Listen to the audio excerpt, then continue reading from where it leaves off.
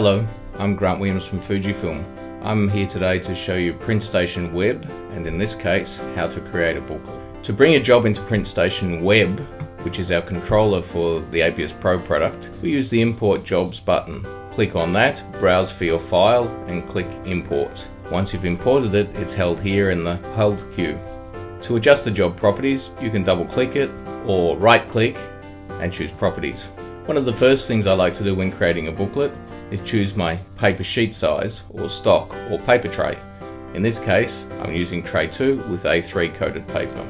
If we go to Job Settings and scroll down, we can find Layout.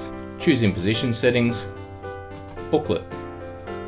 Here we could choose Pull Out Front Cover from a different tray. Scroll down to Stapling